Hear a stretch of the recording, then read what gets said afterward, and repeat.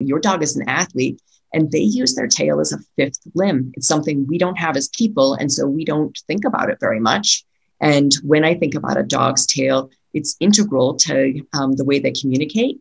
It's integral to their movement and their balance. And when I talk to vet parents about cats, absolutely, I'll talk about balance, balance, balance, because a lot of our cat friends, if their tail's not healthy, if you've ever met a cat with tail pull injury, they can't jump because their tail is, they don't know how to jump anymore because their tail was so useful for them.